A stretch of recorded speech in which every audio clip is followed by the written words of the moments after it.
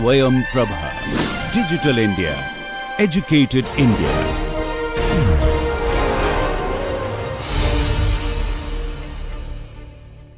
Welcome dear learners. This is a video for the subject of education for the course of Bachelor's in Education and for the paper of Educational Technology Part 2. We will be discussing a topic related to communication and interaction, and the lecture is going to base on effective classroom communication. This video lecture is recorded by Dr. Iram Khan. The course coordinator and the presenter of this video is Dr. Iram Khan from Jamia Millia Islamia, New Delhi. The academic expert or the reviewer of this video is Professor Nasreen Mujib from Aligarh Muslim University, Aligarh. This video is produced under the project DTH SwayamPrabha channels of Ministry of Education, Government of India. Hello dear students, I am Dr. Iram Khan, Assistant Professor at Institute of Advanced Studies in Education, Faculty of Education, Jamia Millia Islamia, New Delhi. Today we are going to discuss a topic which is related to communication and interaction, and the lecture is going to base on the effective classroom communication. It's a very interesting topic because the entire classroom process depends on the effective classroom communication. Let us start the session first with the objectives. The objectives of this session are to discuss the essential requirements of achieving effectiveness in the classroom communication and to elaborate the features of the components of effective classroom communication. Let us discuss that how we can achieve effectiveness in classroom communication. Effective communication is the essential requirement for having an effective interaction or getting maximum advantage from the process, the entire process which is happening in the form of communication. So in this way, the degree of its effectiveness can be judged from the amount of advantages drawn through this process. Now, the question arises that what should be done for realizing the utmost effectiveness in communication? And if we try to answer this question, it will be very much clearly said that very well linked with the attempts in improving each component or element which is involved in the process of communication is going to give us the result which is can consider to be an effective classroom communication. So all the components of the effective communication or all the elements should come together to create a very kind of excellent communication process. Let us now try to make out or cull out all those ways and means which are very much responsible for bringing efficiency in the nature and working of all these components or all those elements which are considered to be the components of an effective communication. The first and the foremost component is the source of communication. Communication's effectiveness very much depends upon the strength and qualities of its source. And you can see, as a teacher, you can find that all the students notice that what exactly is the strength of their teacher. Are their teacher able to prove themselves as an effective source of communication? There are few teachers who are actually very good in communicating, but there are others who fail in the process which is being followed in the classroom. So what are their strengths and the qualities which the students actually notice to be considered as a successful communicator? If we try to cull out some of these, there can be, maybe we can say that the first one can be that their proper knowledge of the subject matter, content or field of information. The second can be the confidence in their knowledge and the stock of information. Because at times what happens that the teacher is knowing the subject matter, but the teacher is not in a position or is not having the right amount of confidence to communicate it well. The third is the name and fame which this teacher is having, which is going to regard as the credibility of this teacher as a good teacher. So this is something which can be a little bit controversial if there is a new teacher who has come to teach you, but this is also one of the factors which is very much important. We have got some sort of image of all our teachers. So once a teacher enters in, the students get to be very like they are in a mood now that my teacher has come and now she is going to communicate, she is going to teach the topic, and they become like they try to be in a good mood or in a bad mood because they know their teacher and the credibility of this teacher as a good teacher is proven, or on the contrary is not proven. So that is the third factor. Then their way of communicating and interacting with the students, this is something which is very very important. And then the impact of their overall behavior and the personality. So in this way, the personality characteristics and the potential in terms of the content and presentation of communication, they all actually are going to count very much for the effectiveness of a person as a communicator. And in case of the teachers, lawyers, political and religious leaders, actors, actors and actresses, then artists, writers or authors, and any other person who wants to communicate their feelings, thoughts and ideas, they all always try to imbibe all the essential virtues and the qualities of an effective communicator. Without being an effective communicator, all these professionals are not going to make an impact on their audiences. So this is something which is very, very important for the successful careers of these professionals. If we talk about any actor or actress or maybe the model, we can see that they dress themselves in a way which can make him or her an effective source of attraction. So they try to dress themselves to attract the attention of the audiences. They give proper attention to their physical and mental health, and uh, they all actually work a lot on their personality traits to make them as most appealing. A lot of attraction is inculcated, and uh, they also try to make themselves acceptable source of communication. They also try to say, like when they are talking in public, they try to follow all those rules and norms which are actually desired in a person in that type of situations. So in the same way, it is also required to be there, like all those communication effectiveness things are also desired in a good teacher. And maybe if a person who is in politics or in any other walk of life, they the effective communication is the key of their success.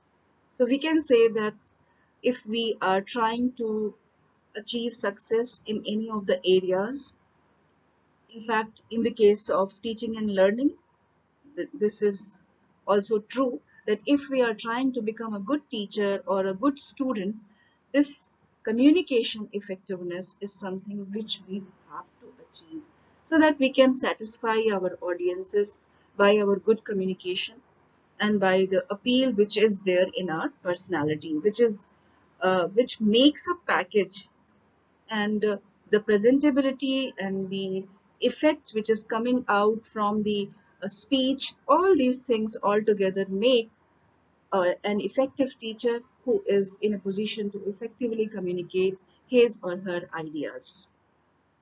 The next component is the communication material. The effectiveness of a communication process in any classroom situation very much depends on the quality and the nature of the communication material. The material which is being used as the text, like maybe in few of the cases there must be some reference books or textbooks or some journals, articles or anything. So if the content and message has some attraction, force and value for the receiver, let's take here in this case the student, it will surely catch the attention and make them quite attentive and an active participant in the communication process. But you just imagine the situation which is just on the contrary.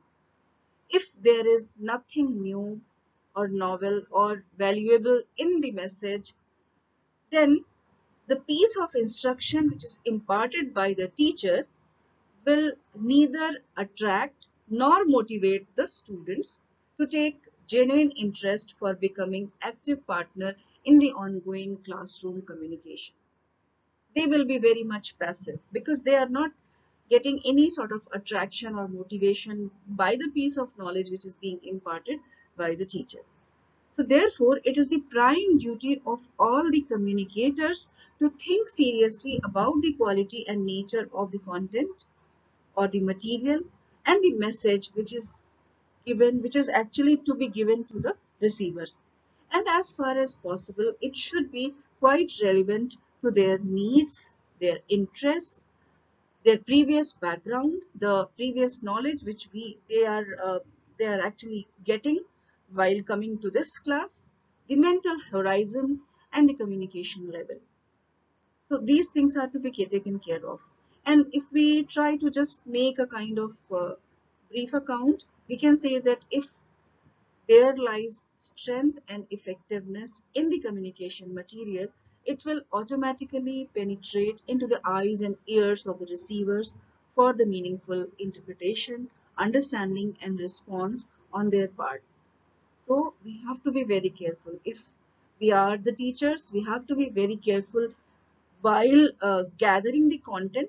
We have to think of that this content which we are providing to our students, communicating to our students, should be up to the mark and should be of the exact difficulty level which can be comprehended by our students in a proper way. Otherwise, there will be no any use of the communication which can't be comprehended by the students in the process or the classroom process or any of the communication imparting process. The next is the communication media or channel. What exactly it means? The communication media or channel just lie in between the source and the receiver, like a bridge or connecting link.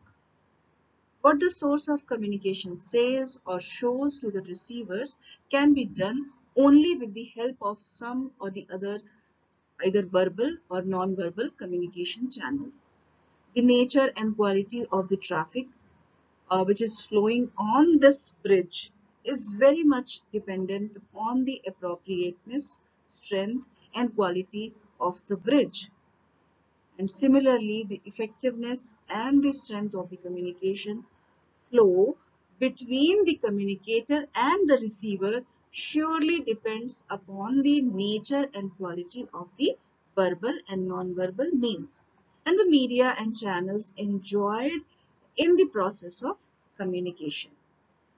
So you can just think of, like, if a teacher is teaching and she is not actually using any of the mannerisms or very static and she's just sitting or standing and speaking up, then the interest of the students is going to be very less, or you can say that they will be not much interested. But if the teacher is very lively and she is trying to make a proper connection between the students and the teacher itself, then the process is going to become very alive.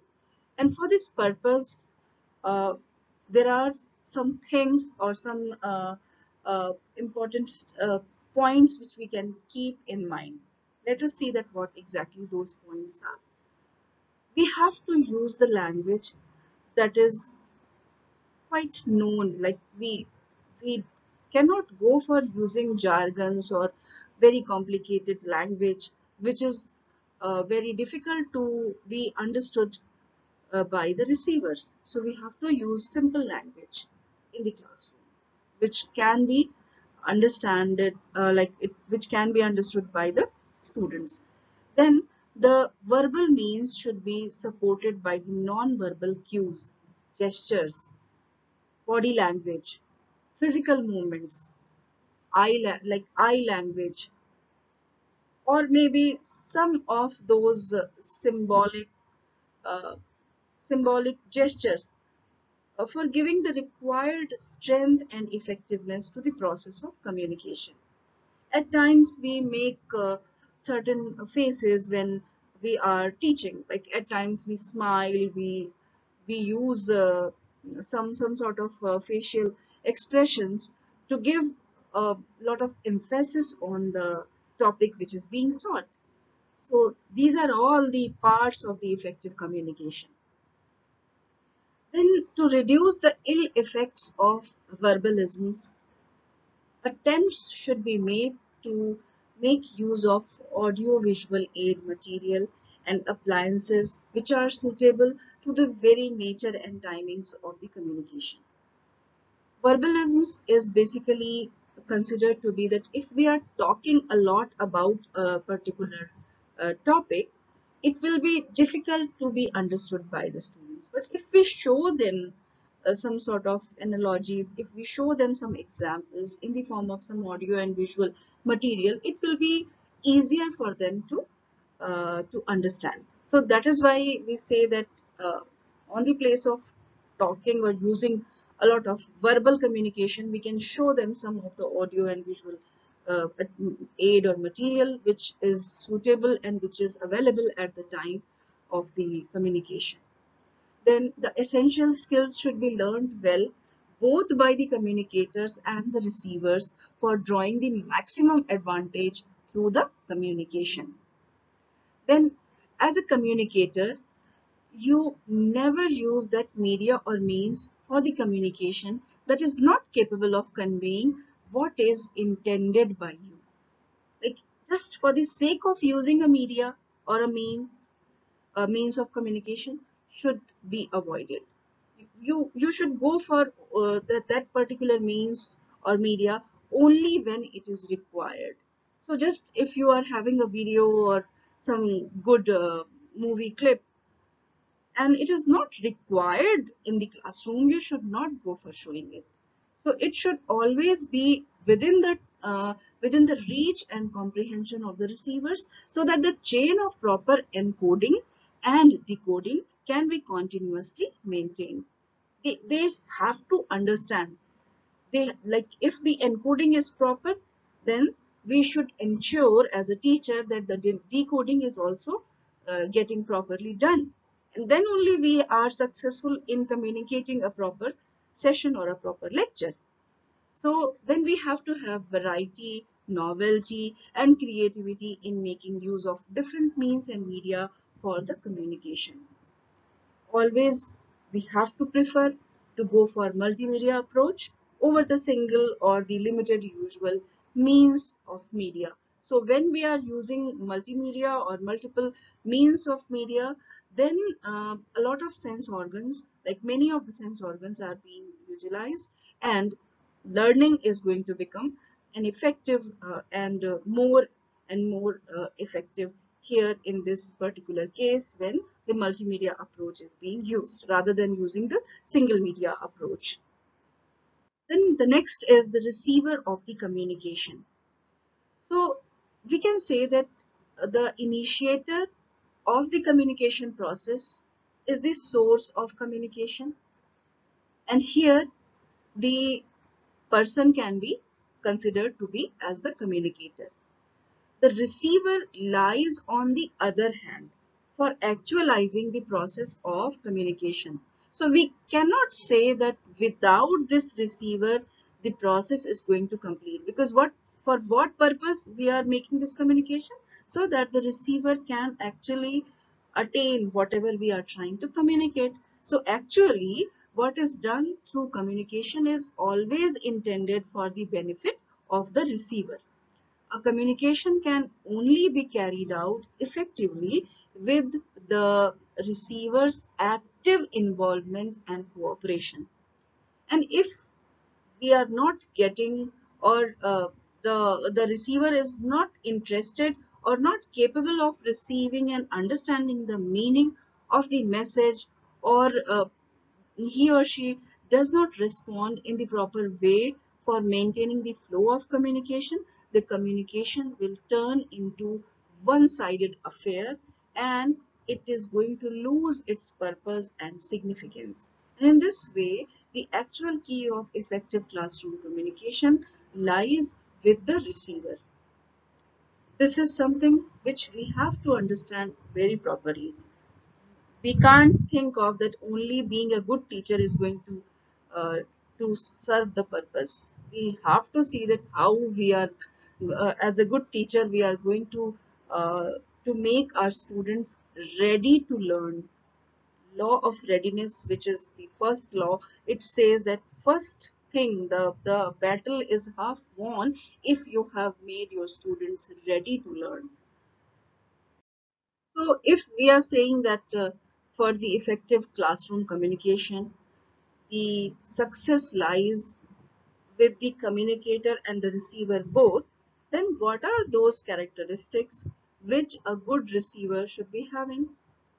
So we have to see that what are those particular characteristic features, which on we can actually see or follow on several occasions for making the communication efforts of the communicator most fruitful and commendable.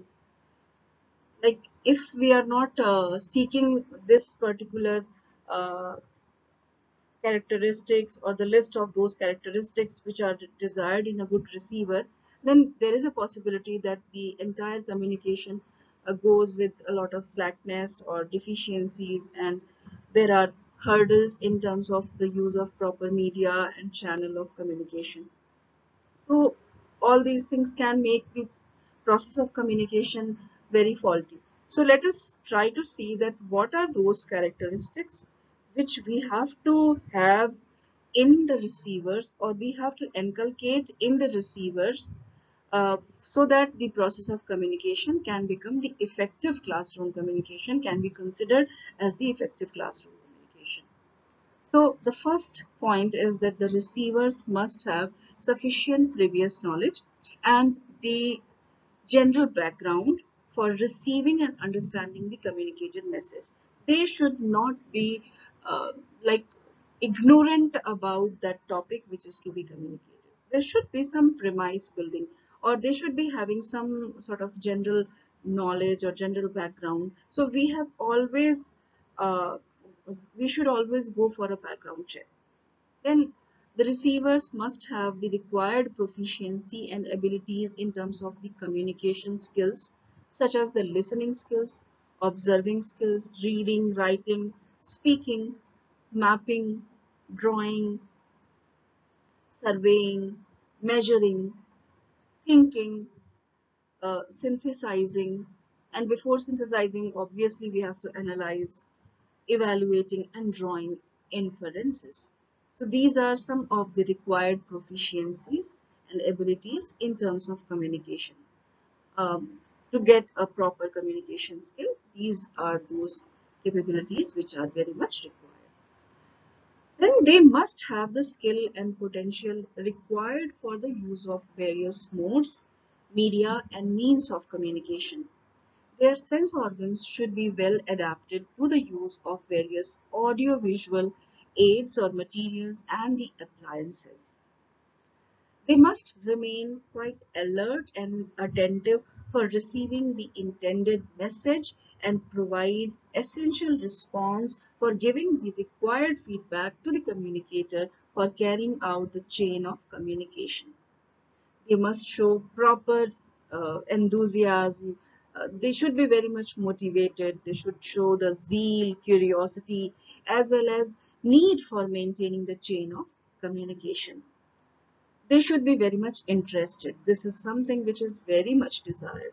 They must not put themselves into a passive recipient of the information or message given by the communicator, but should make themselves the active participants or inquirers and active partners in the process of communication.